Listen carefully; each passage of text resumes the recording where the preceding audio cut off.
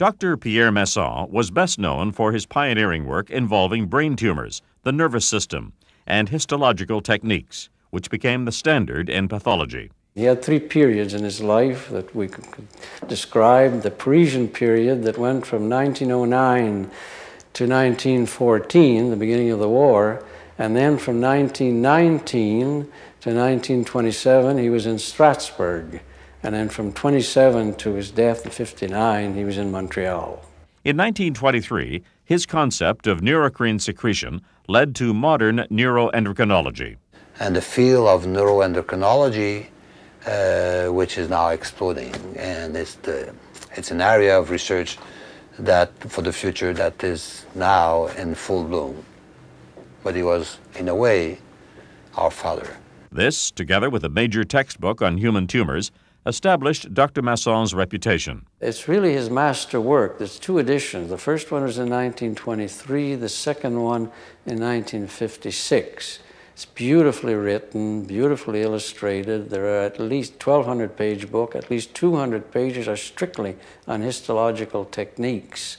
By 1927, he had joined the Université de Montréal to be chair of the Department of Pathology until his retirement in 1954. He insisted that we must look at slides. People have a tendency to always go to textbook.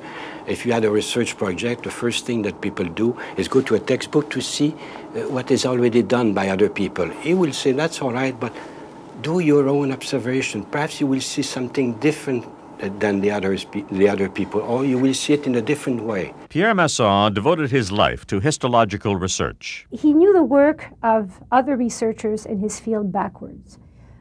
He was innovative, not just in his idea, but also technically. And he was a meticulous and patient technician. It's rare that in a textbook that papers, let's say, below 60 or 50 are mentioned. Usually it's in the historical section.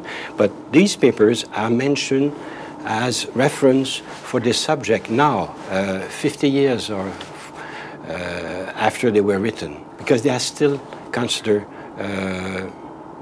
actual.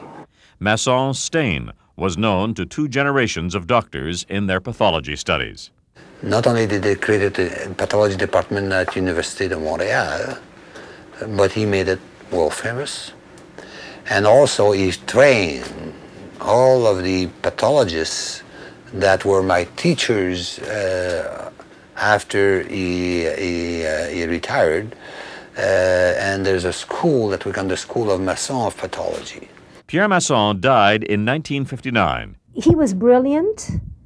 He had insight into processes that only his brilliance and his enormous background could make possible. Students and his colleagues were looking at him as the master, as the genius in the field. He really treated us a bit like a grandfather towards his children at that time. He was a very nice man to work with and a very great man. It was a pleasure to work with him, an honor also.